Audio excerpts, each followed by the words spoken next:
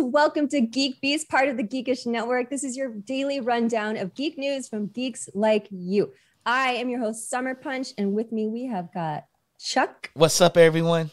Here again on Hump Day. On the Hump Day. On the Hump Day. And Syntell. Yo, what is cracking? Yo, Hump Day. I'm telling you, it's halfway through the rest of it with 2 days from Friday, and the weekend is right around the corner. Y'all know what Friday is. What's that song? Oh, hi, Miss Micah. Guys, I have to announce Miss Micah and I are BFFs on Animal Crossing now. She just came to my island. I just went to her island. Her island is fantastic. I'm going to just scrap everything and start all over and copy her. So, hi, Miss Micah. That was really fun. It was fun hanging out with you. Look at this. Look how accessible we are to our lovely fans. You reach out, you might, and we just might surprise you. You might get a chance to be introduced to some Animal Crossing properties. Yeah, this is amazing. It's more like I was like, I want to play with somebody, Miss Micah, and then I hunted her down on Instagram and I was like, come play with me. It was like playground level kind of shit. Like, do you want to play with me? Oh, nice. Look at that. It was cute. It was very wholesome. Animal Crossing is so cute. She said digital tea parties, ladies and gentlemen. Yes. Yeah. It was basically that. Yeah. Hers is magical. Disney-esque. Well done, woman. Well done. She even has a goddess shrine. I don't know if that's what she intended, but there was literally a goddess shrine there. And I was like, I see you, Miss Micah. I see you. She's like, I'm a goddess. She is. She Respect is. the game. Yeah. All right, guys, let's get into the news today. Tensions are high at IGN after management claims that the Palestinian post that they took down earlier this week, or I think maybe it was last week, was not corporate interference. Suspect. The weekend before last, IGN published and then pulled down some links to charities supporting Palestinian victims who had been devastated by Israeli violence. This spurred over 80 IGN staffers to sign and publish an open letter decrying corporate management's subversion of their editorial autonomy and demanding accountability. At first, it seemed like staffers would get their wish. Now, however, things have taken for a turn. Both Vice and Fanbyte reported on an internal memo sent to IGN staff in which their chief content officer and site co-founder, Pierre Schneider, who previously implied that corporate was listening to editorial's grievances over what seemed to be corporate interference, and made an about face and placed the blame for their post removal on the editorial staff themselves, which is not very cool. So Vice and Fanbyte's reports characterize the current mood among IGN editorial staff employees as dejected and demoralized, perhaps more so than ever, because they called out their management and then their management blamed them back in return. So I don't know, who you guys believe? Was it management? Or do you think it's IGN staff? Like, I don't know. This is scandalous now. I believe the IGN staff, editorial staff. But when it came to me, I started thinking that Shaggy song, It Wasn't Me. And that's the CEO. It wasn't me. That's the first thing that came to my mind. I was like, even if it was the editorial staff as leadership, you take that hit. You take that hit for your team. You know, I just don't know how they could lie about that because, like, yeah, if you're the editorial staff, if it really wasn't your fault, or if you knew who did it, like, would you really blame your bosses like publicly like that? Exactly. If it actually wasn't true, like, that is a bold move, IGN editorial, and I just find it a little bit harder to believe that. But of course, there is a ton of reason for the IGN corporate staff to say that it wasn't them, right? Because they have a wider company brand to protect. Whereas the editorial journalists, they're just kind of more speaking on an individual journalistic basis. They're not necessarily representing a company. So I don't know. I kind of find it hard to believe. It sounds like they're definitely just passing the buck. But I'm also willing to believe that both things can exist at the same time as well. Editorials are typically relatively large. It's not necessarily just one person for all editorials. I mean, there's other people that are below them that do the other subsections and stuff. And maybe one of them could have been swayed by corporate. So I don't know. I mean, obviously we don't know all of the facts, but I think it's possible that both. I think this is just one of those subject matters where thinking the right thing and doing the right thing conflicts, and they just don't know what to do with it. And you've just got a lot of people just running around like chickens with their head cut off, and now they just don't want to be the one holding the hot potato. Regardless, I'm enjoying all of this because it's putting other people on notice regarding censorship of your own staff, censorship of the news, which is not a good look in the news business. Exactly, not a good look. Exactly. So Snowden type stuff happen in the news business soon. You never know. I'm ready for that to happen. That's what has me excited. I want editors to be put on notice as well. You know, it's like, take some responsibility. Think things out.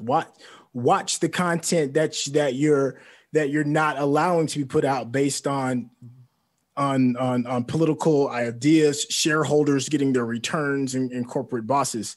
If the news needs to get out there, it needs to get out there. Editors need to be responsible. And then, of course, it's harder to wave your finger at corporate because corporate doesn't give a shit about anybody else but their shareholders and the people that they're trying to pay out.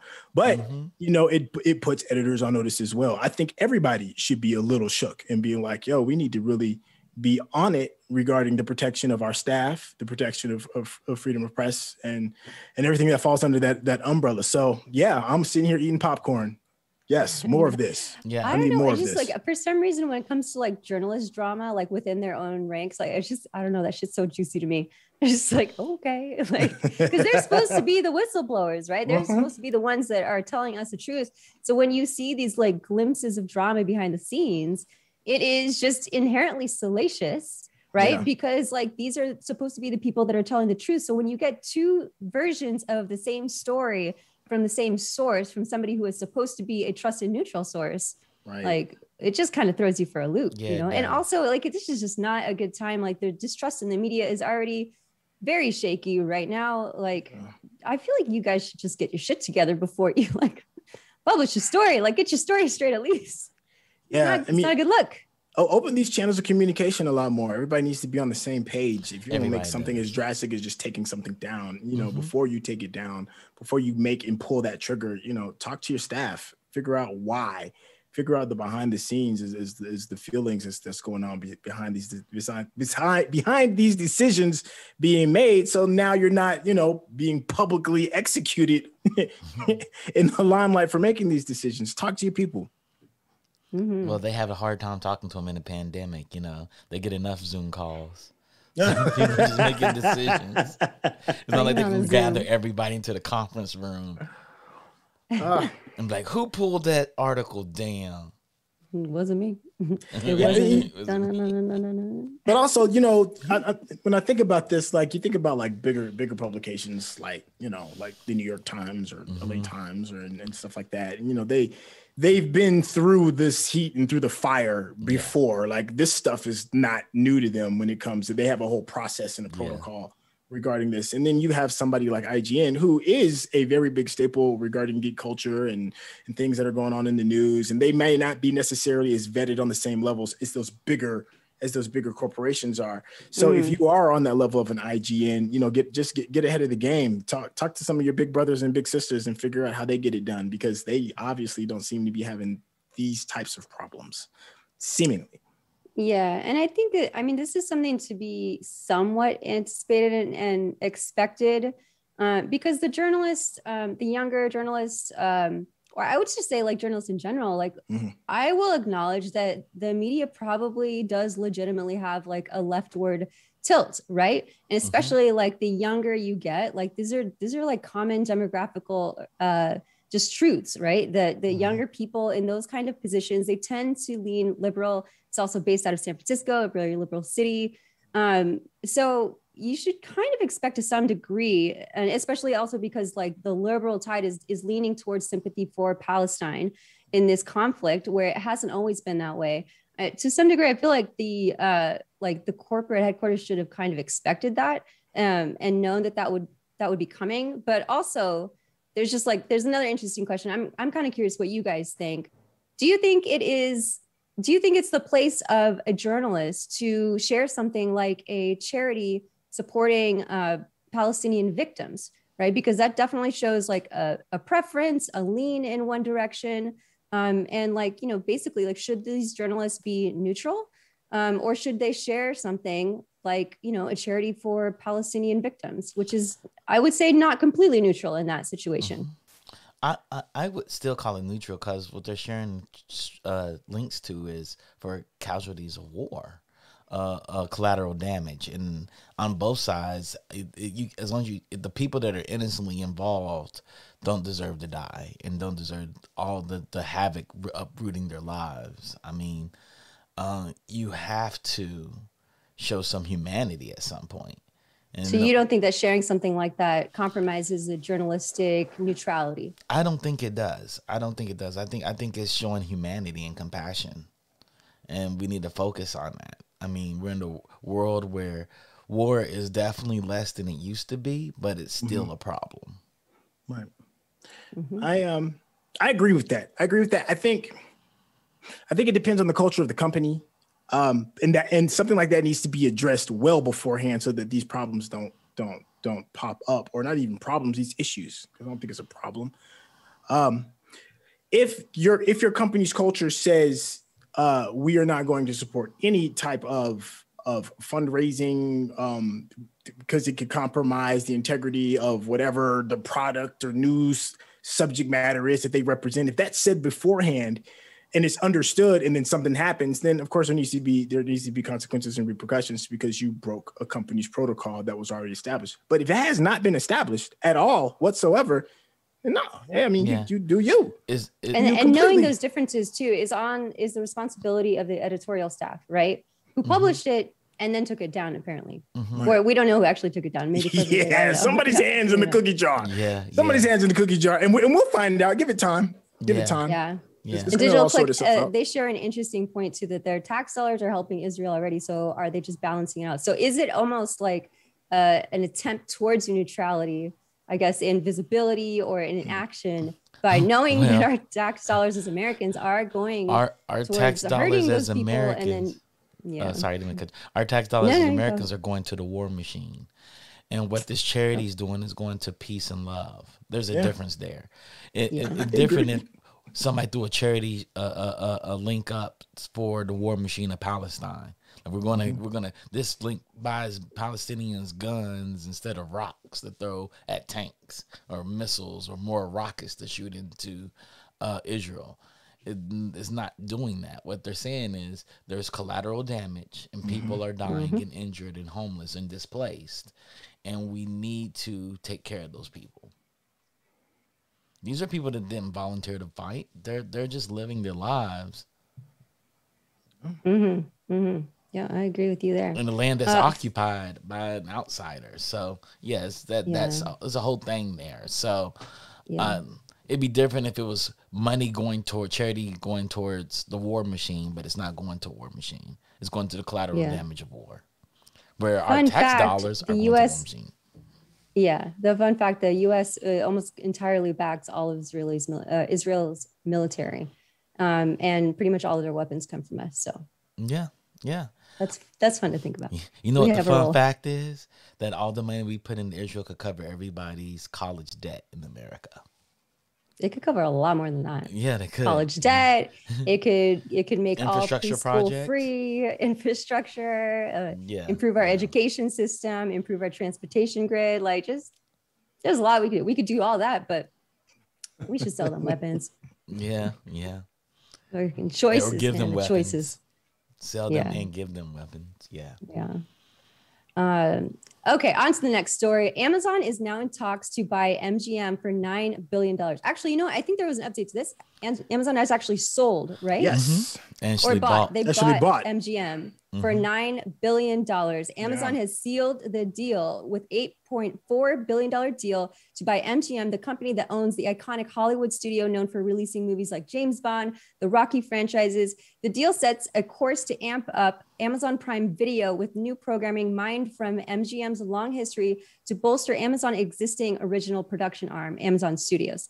Amazon said MGM's gold mine is an intellectual property that they can leverage for making new content, the beloved franchises that Amazon can now tap into to make new material as well. The real financial value, quote, behind this deal is the treasure trove of the IP in the deep catalog that we plan to reimagine and develop together with MGM's talented team, said Mike Hopkins at Amazon, who is Amazon's Senior Vice President of Prime Video and Amazon Studios. He's excited.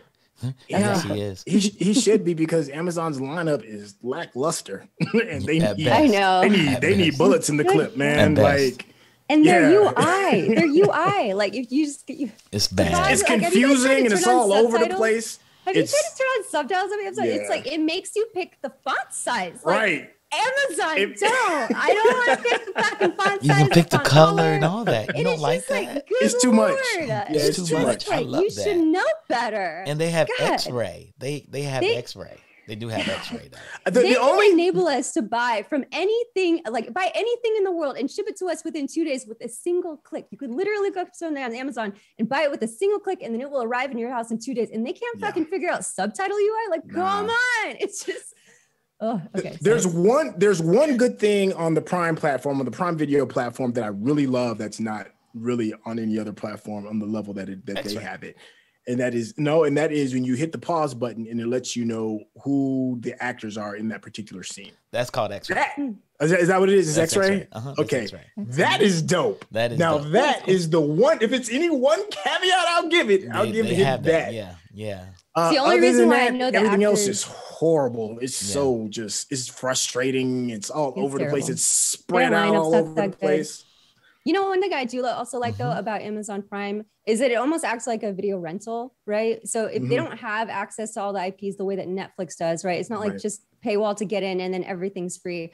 But they seem to have like everything else. You just have to rent it or buy it, which isn't like great. But like if you can't find it on Amazon, Hulu, HBO, all the other things, like you can probably find it on Amazon. And if you're willing to pay for it, then like at least it's there. Yeah. I think that was their original idea, that when they did free plus shipping, 2-day shipping, and they were like, yeah, and we'll throw in Amazon Prime as well. And I think that, we're throwing it as well is kind of like, we're not really serious about this platform, but we'll give you this quick bonus so that you can see some B movies that were made in the 70s. And then the streaming arms race happened.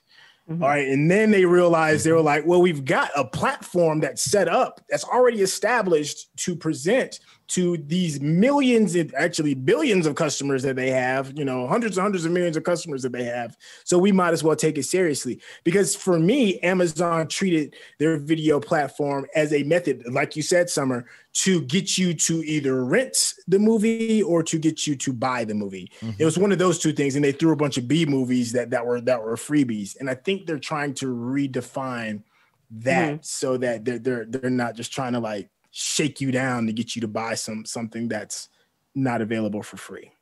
Yeah.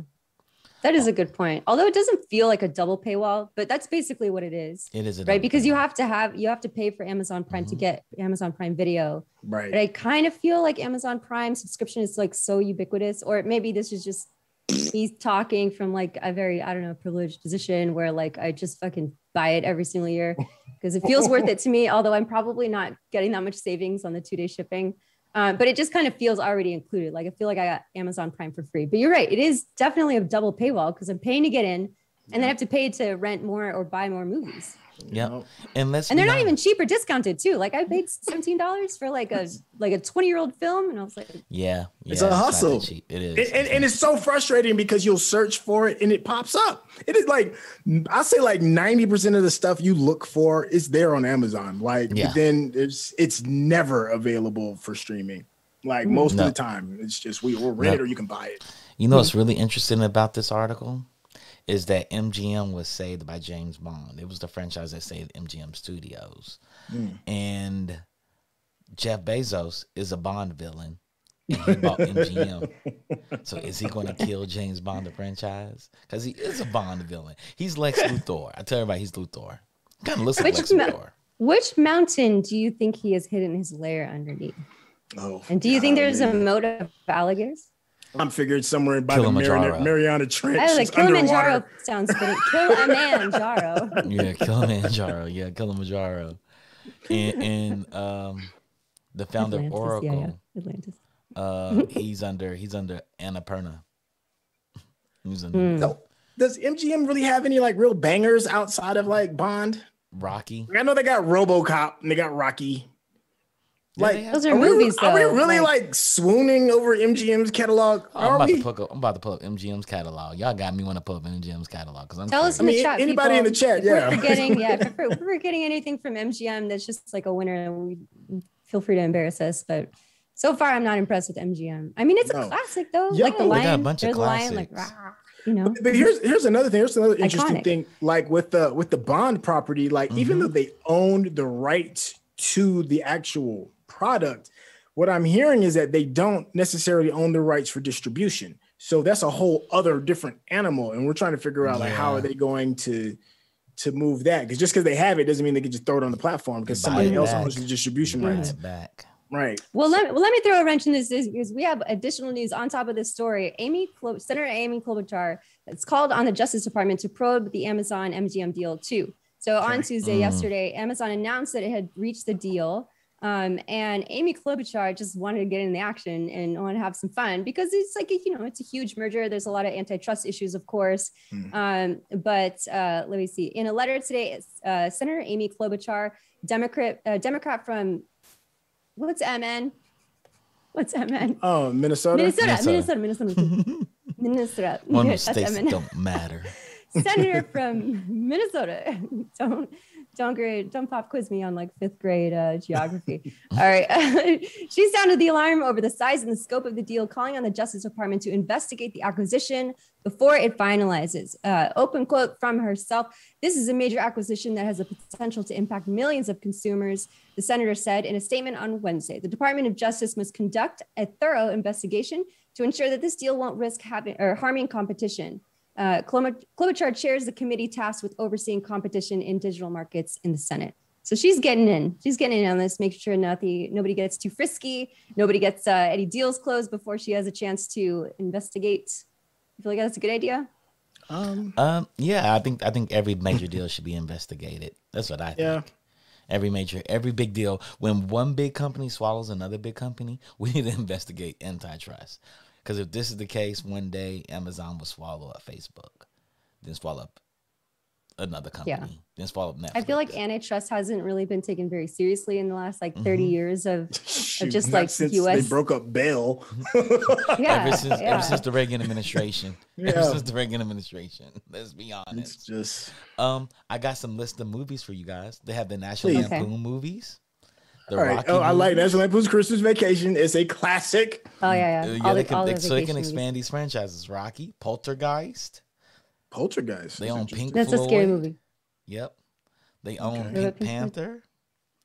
They own the Beastmaster.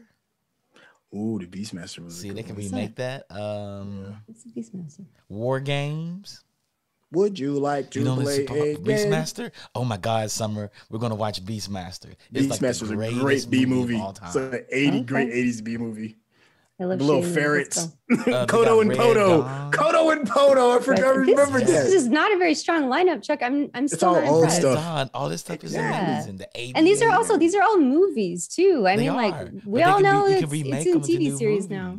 Yeah, I guess they could use the IPs, but I mean, like Red Dawn is not going to make me run to Amazon Prime. Like no Red Dawn, that's a lot of money to spend for some old movies. You think they overspent? I feel like they're just spending to dominate. This is definitely some antitrust for Conan, I can see them doing something with Conan. I can see him doing something with Conan. I'm just not impressed with this. I'm just. I mean, like $9 billion. That's a lot of money for some old stuff. Yeah. If Mel Blanc, is that was his name that directed it? Mel Blanc. We also have to think MGM doesn't have a lot of money to make a lot of new properties. With the injection of a sugar day like Amazon, they can make all kinds of stuff now. Like if your only claim to fame is Bond and that's it, like the big claim to fame, it's the one that saved them. It was the new franchise with but hasn't like the popularity of Bond gone down recently? Anyways? Yeah, I say like, it has. I feel like I'm sorry, Daniel Craig killed Bond. Like I don't know why they chose him. I feel the same way. He's not hot. It seems like a cool guy. Sure, I guess nothing against him, but like, is he a Bond? No, I don't think he's a Bond. Oh, he's the first blonde Bond, right? No, like the first big thing. Like most of them were like brunettes. They also have Stargate. Stargate. Ooh, now you tickling my nerves. Do we know the next Bond? Do we know the next Bond? They have to really like. Yeah, they finished shooting it, right? If I remember, I think they're done shooting it. I think they're gonna do a switch and bait with us though. Yeah, because they got the black lady. It's not Regé-Jean Page. I don't think it's the black lady. I think she's another character. Yeah, she's a 00, but we don't know her number. They casted a black woman. Who is it? Who is it? Yeah, she's a 00, but we don't know. She's an unknown British actor that we don't know. She's probably famous in Britain, but she's. And it was a big deal. There was a lot of it was a lot of internet hate regarding her alleged. Well, they were talking about maybe doing Idris Elba for a long time, right? But yeah, but nobody from MGM, I think, officially said that they were going to pull the trigger on that. It was just the internet being happy. Yeah. Well, they should have done it. They should have listened. With Regé-Jean Page, it'd be Idris Elba and Regé-Jean Page in the same movie. He's young and fresh. But I can see why Bond needs to be older. But wait, are you guys sure that the next Bond has actually been casted? Because I just Googled it and it's still like all speculation news. No, they shot scenes. They released the trailer. Yeah, I thought that they. Someone dropped her name in the chat. Almost done. I don't think she. Chat help me. I don't think she's the third Bond. They got. I love how this is no longer like. Well, they tried to say that she was supposed to be like next up, and that's not the case. Yeah. I think she's going to be a 00. I think that's what they mean by. Yeah, I don't think she's going to be Bond. I don't know what that means. What do you mean? The Hobbit is like 00 as in like not James Bond? There's other agents. 007 is just a level of the type of secret agent that he is, and certain levels based on your number. I see. So there could be multiple James Bonds. There are. They changed the moniker. 007 is known as James or Jamie. I think they named it James and Jamie. Where 003 is Charlie. And 002 and 001, nobody knows. Nobody knows who 1 and 2 are. Well, definitely nobody knows who number 1 is. Yeah, they're nameless. They're such good spies that people don't know who they are. They don't have a moniker. You never know. But I think 003 should be Idris Elba. And then I want that. What's that? Oh, 001 is actually Meghan Markle. I would absolutely cry. That's the next James Bond. Oh, That's hilarious. Oh my God, the UK would lose their fucking minds. Boy, it would be so hot. MGM does have something that you want to see. Wow. MGM does have something you want to see. I would love it. You know MGM has summer? What's that? Tomb Raider. Really? Oh, look at her face. Look at her face. Okay. All right, I'm on board. Like, wait a minute. Well, I was already paying for Amazon Prime. Gotcha. But I would definitely subscribe twice for that. Yeah. That's funny. But now I'm not off this Meghan Markle being 007 game. Just dead right now thinking of what happened. I was on a flight to London once, and these drunk, I think it's called a hen party, where it's like a bachelorette party. And they were very drunk. I was very tired. It was like a red eye or something. They were just fucking wasted off champagne, and they were having so much fun. And I just happened to sit next to one of them, and I was sleeping the whole time. So how you sleep on an airplane, you're just like. It's just not a pretty look. Anyways, they're like, hey, do you know who Meghan Markle is? You look like Meghan Markle. And I was like, who? I didn't know who she was at the time. But then they Googled her and they showed me. And I was like, oh, okay, thank you. She's very pretty. Thank you. And then I kept falling asleep. And then I woke up to them fucking taking pictures of me just like on the fucking airplane. Damn. And they're like, girls, why? Like, I'm not in your bachelorette party. This is not fair game. This is not within the territory of drunk pictures. Yes, you don't do that. You're officially a part of their tribe. It's probably circulating somewhere on their like social media feeds. We were Meghan Markle on the airplane. Look at her. She passed out on the airplane. I'm still flattered. I wish she didn't take that picture. Anyways, all right, guys, we are way over time. So I guess we're gonna wrap the news for today. Oh, guys, I got a question for you. What up? Chuck, I threw this to you in the chat, but I'm just gonna do it because you didn't respond. I'm curious to hear some feedback from everybody in the chat. I have 2 questions for you. 1, how did you hear about the show? And then 2, do you guys like a 30-minute show? Would you guys like more? Would you guys like less? 45 minutes? We're not going less because we can't shut up, but just asking. We can't shut up. Yeah, we're not going to. We got a lot to say. That's even possible. Yeah. I don't know. Chuck, is that fair to ask? I'm just really curious what you guys have to say. Because we're here for you guys. So we want to know what you think. That's fair to ask. Let us know in the chat. Speak on it, man. Miss Micah heard about us from Digital Click. So word of mouth is what I'm hearing as a marketer. I like that. Word of mouth. Yeah. Word of mouth. All right, cool. Well, that's good to know. All right. Well, we are trying to grow our network and grow our viewership base. So feel free to share.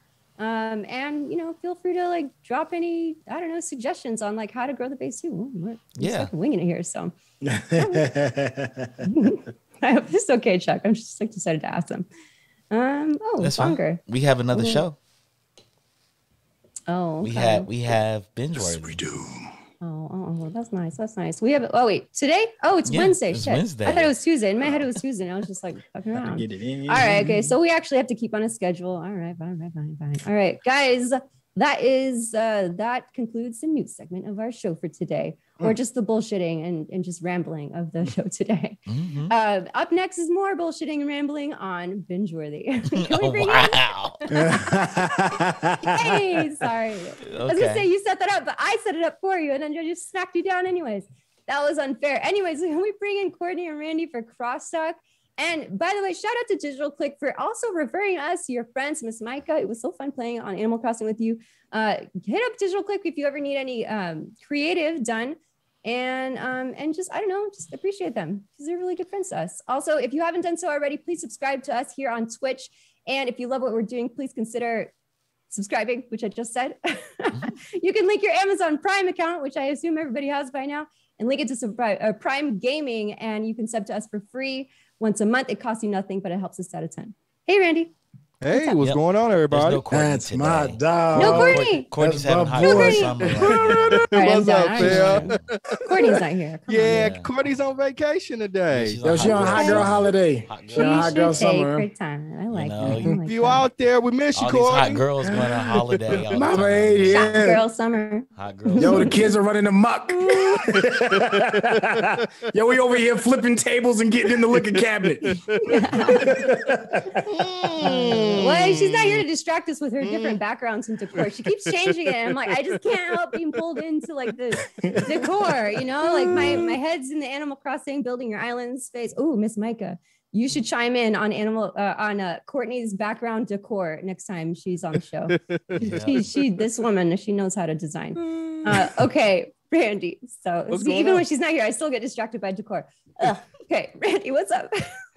Hall of Justice, what's up behind you? Okay, now we got a new background to discuss. Well, we talking about Jupiter's Legacy, and you know, it's a derivative of some DC properties and Marvel properties. So I thought about having the home of all the superheroes as my background. That's actually quite okay. fitting. I like that. Hall of Justice. Quite fitting. I like what Hall you of Justice, baby. And not Charles Xavier's mansion.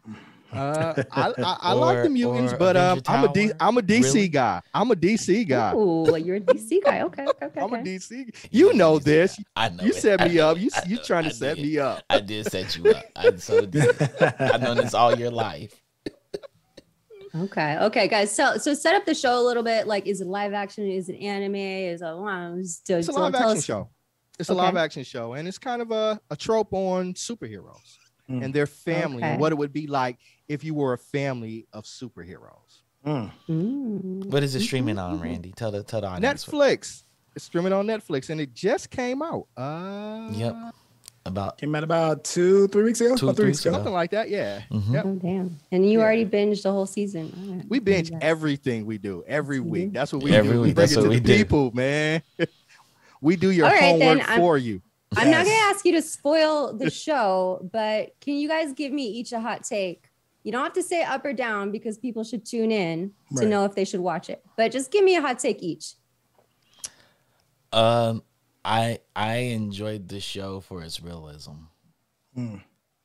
It's realism. Yeah. Sorry, wait. I'm going to ask you to expand. What does that mean to you? You know a lot of things. It actually showed actual trauma between a family that is super. Okay, so emotional. Really. Yeah, it's okay, very emotional, and they try to keep it in a state of realism where even the head of the organization, he's a very interesting person that his legacy he's trying to have live on is for superheroes to do right and not get too involved. I see. Okay. So unlike the Avengers universe where it's like the incident and like buildings are crumbling and everyone's like, the next day. In the Avengers universe is good or bad. Actual reaction. Other things where they're trying to be good. Where when you look at Marvel, people are just naturally good. Like Batman is just good. He's not struggling with himself to be good and doesn't have to state his code to people trying to walk behind him as he's the leader. Okay. Mr. Randolph, can you give me your hot take? Daddy issues. That's my take. That's a good hot take. Issues. That's a hot take. I like that. Yep. That's a hot take.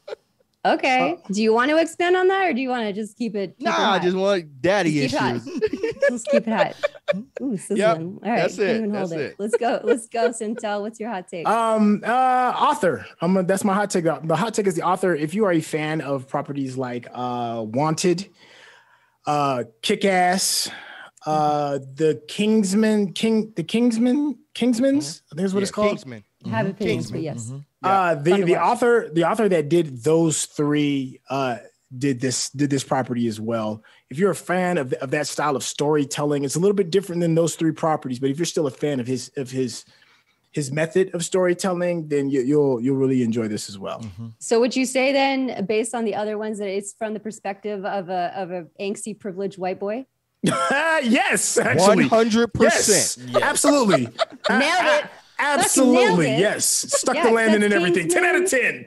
Yeah. You just did a Simone Biles on us. Yeah, absolutely. Yup. We're gonna give you the gold medal. It is definitely that. And we're the champions of planning your background. That's your new background music. Because you nailed it. And then that's an interesting view to see it, and that's what we're going to talk about a lot. Yep.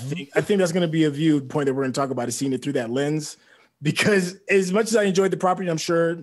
I'm not sure. I would assume that many of my cohorts enjoyed the viewing as well. It's got its problems, and it's got its things from certain type of standpoints and viewpoints that may not resonate. So, if you want to hear it, I can't help it. I got one more question. Is this a unique new perspective on a overprivileged, angsty young white boy? Because we've gotten a lot of those. Like, does this bring anything new to the table?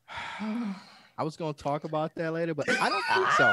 Okay. I'm not going to spoil it. But everybody stay tuned in the chat because they are going to answer that question right after we shut down and pop right back up. All right. Don't go nowhere. Wait, guys, one more time, the name of the show that you guys are covering?